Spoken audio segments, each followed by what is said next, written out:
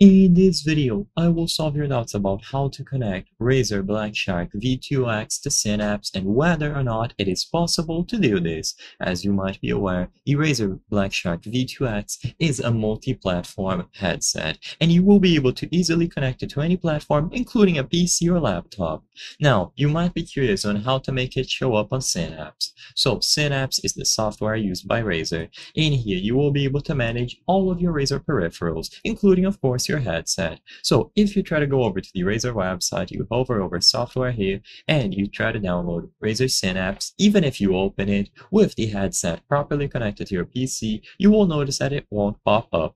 So what if we try to go over here and we look under the list of compatible devices? What you will notice is that even though you can search for Blackshark, the only models that appear on the list are the V2, the V2 Hyperspeed, V2 Pro, and then the 2023 V2 Pro. There is no mention of the V2X. As you can see, if we look specifically for the V2X, nothing pops up.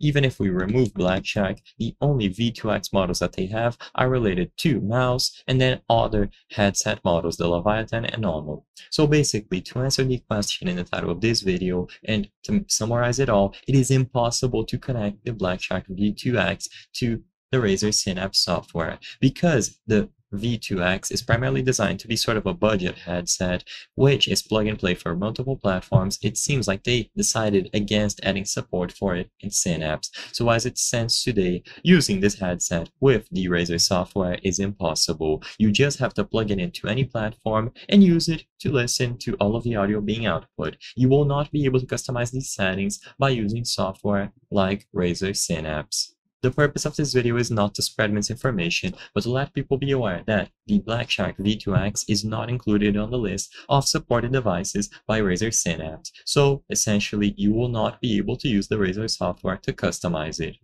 If this video cleared up any questions that you had, please be sure to leave a like and subscribe for more very easy tips. Thank you for watching.